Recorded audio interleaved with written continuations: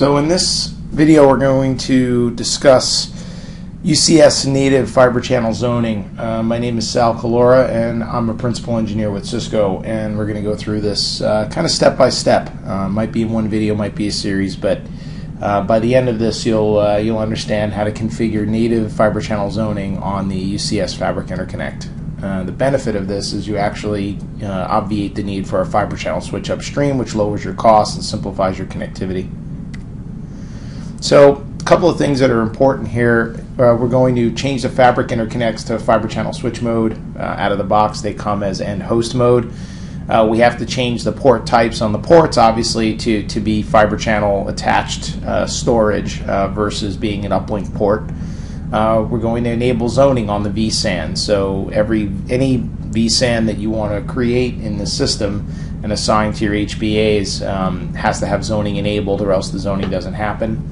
You have to create storage connection policies. Those define the targets that you're going to talk to. So that's kind of one end of the connection. The storage connection policy allows you to do the type of zoning, whether it's single initiator, single target, or single initiator, multi-target, etc.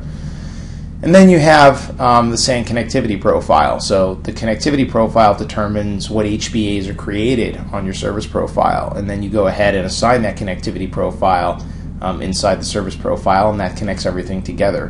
One thing that's very important to understand here is that when you use UCS to zone your SAN, you don't have to create the HBAs manually like you normally would on your service profile, which is a big difference, and that's something to really note. So when you go to create this, you don't have to actually go into your service profile and create the VHBAs. The SAN connectivity profile does that for you. So let's get started.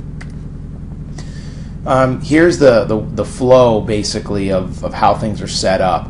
So the storage connectivity policies, the storage connection policies, they point to the targets. Then you take the SAN connectivity policy, which is where you create your HBAs, and you assign them to a storage connection policy, and then you assign the SAN connectivity policy to a service profile. So let's go ahead and see what that looks like. So let's start in go in order here. So the first thing is, you can see here in my Fabric Interconnect, I've gone ahead and you can see that the fiber channel mode is set to switch, and you just click on this this menu item here. Obviously, in my case, I've done it already.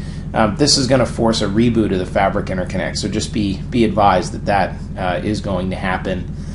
In my case, I'm using a 6248, in which case I used configured the unified ports so that the bottom four, or the rightmost four ports, are fiber channel ports. You move this slider back and forth to determine what ports are going to be fiber channel ports. And again, this requires a reboot of the Fabric Interconnect to do that from default.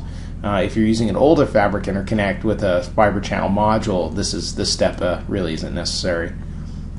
Then once the fiber channel ports are added, you have to determine what they're going to be. So they could be a fiber channel storage port or an uplink port. In my case, they're storage ports.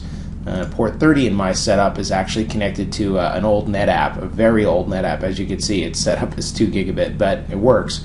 So that's what we have in this particular lab setup. And in this lab setup also, I'm not using any vSANs. I'm just using the default. I'm not setting up any special vSANs for this particular lab. And I did the same thing on Fabric Interconnect B as well. Go in here, you can see I've got the port up, and it's connected, and it's set up and ready to go. So that's the physical layer. Once that's set up, then you go and create your storage connection policies. So on the SAN tab, you create your storage connection policy. And in this case, I did a single initiator, single target, and you click the little plus sign here, and you put in the WWPN of the target adapter along the A path or the B path. And so you choose that so if I were to go add here, you can see you can choose the A or B and the vSAN. In my case, it's default. So I created one for the Fabric A side and one for the Fabric B side, and those are the actual WWPNs that are on the array that I have, and that's how you establish one side of the connection. On the SAN connectivity policies, I created one called Dual HBA that has basically here, if I go to the General tab, you can see this is very familiar. This should be very, very familiar to you if you've created VHBAs on service profiles. So this is kind of a shortcut to doing that. So you choose the worldwide node name. I have a pool that I already have assigned here. And then you create any number of HBAs that you want. If you want 4, you create 4. If you want 2, you create 2, etc. If I were to go in here and click Modify, this screen again should be very familiar to you. This is the same screen that we use to create VHBAs inside of a service profile. In this case, I have my A side pool and my B side pool. I went ahead and set that, set the vSAN, etc. So all the same things. This should be very familiar to you if you've created HBAs before. Obviously, I skipped the step of creating the pools. You see those right here. I mean, that kind of goes without saying that you need your worldwide node name and port name pools. I like to use A and B side. I use the A0 and B0 here, and I generally use FF for the WWN ends. As you can see here on the vSAN in question on the storage cloud. Now remember, this is important because the storage cloud is actually where the vSANs live. There's 2 different clouds. SAN cloud is used on the uplink side. Storage cloud is used when you have locally terminated ports. So if I go to the vSAN here, you can see that the fiber channel zoning is enabled. That's very, very important. Because if you don't change this, none of the zoning is actually going to work. So it's really important that you change that. If I go back to here, where you have to connect the initiator to the target is on these initiator groups. So if you click here, you can see you type in the name of the group, you select the adapter, and then you select the connectivity policy, or the connection policy, whether it's A or B. So in this case, I have FC0 connecting to the fabric A side and FC1 connecting to the fabric B side. And that basically connects the adapters that I'm going to create to these storage connection policies, which has the endpoint. So basically, what this basically says is anytime I use this SAN connectivity policy on a service profile, it will create an FC0 adapter and map it and zone it to that endpoint, and it'll create adapter FC1 and zone it to this target endpoint. That's really it. That's really all that happens. And so the way that looks is if I go to a service profile here and I click on the actual service profile and I go to storage, there's now this SAN connectivity policy. If I click on that, you can see it's dual HBA. It created these HBAs for me, and then it went ahead and, as you can see, assigned those initiator groups. And if I go to fiber channel zones, you can see I actually have zones set up between this initiator and this target, and this initiator and this target. So that's all you really need to do. Let's go over it one more time. Let's review. So once you have the physical connectivity set up and the ports are connected, right? The other thing, by the way, that you can do, which is really interesting, is you can see this on the actual Fabric Interconnect itself. So if I go and load a PuTTY session here directly into my Fabric Interconnects, I'll show you this on the command line.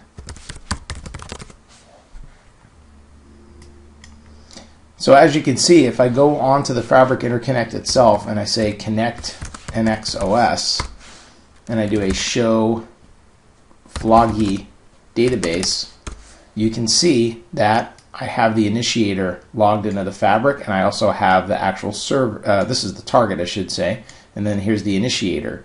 And you can see that it's the A side. So I'm on the A Fabric Interconnect, and I can see the A side. So from a troubleshooting perspective, it's very easy to link these things together. So you could say, okay, if I go to my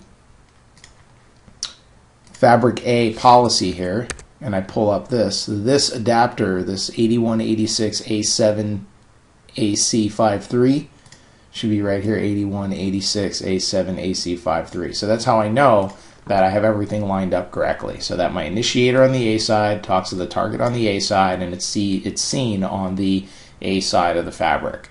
And if I do a show zone, you can see that this zone right here, this one right here, with A008F and A7AC53 is right here, A008F and A7AC53. So the zone is created dynamically by virtue of the fact that I configured this SAN connectivity policy called dual HBA that contains two HBAs, where each individual HBA is assigned to a fiber channel target endpoint by virtue of the connection to the storage connection policy.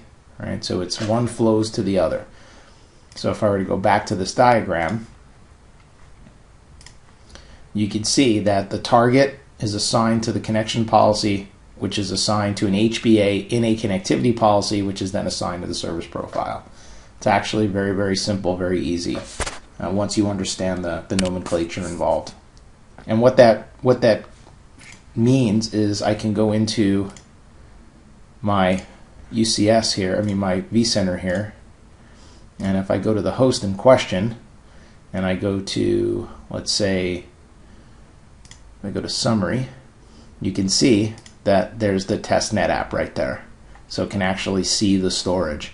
If I go to configuration and I go to storage and I click on test net app, you can see that it sees the LUN in question, and it sees the capacity, etc. If I go to devices and I click on that, you can see if I go to manage paths that it sees the two HBAs, and it even does multipath I/O.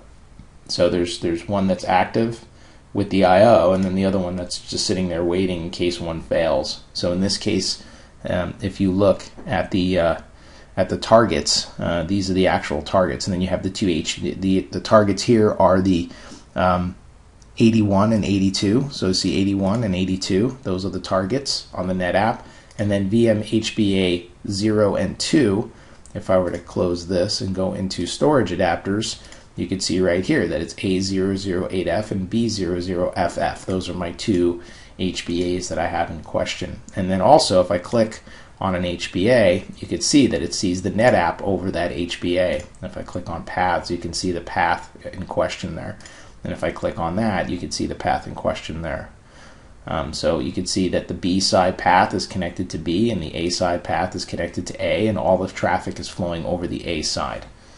And that's basically it. Thanks for watching, and we'll probably catch up with another video.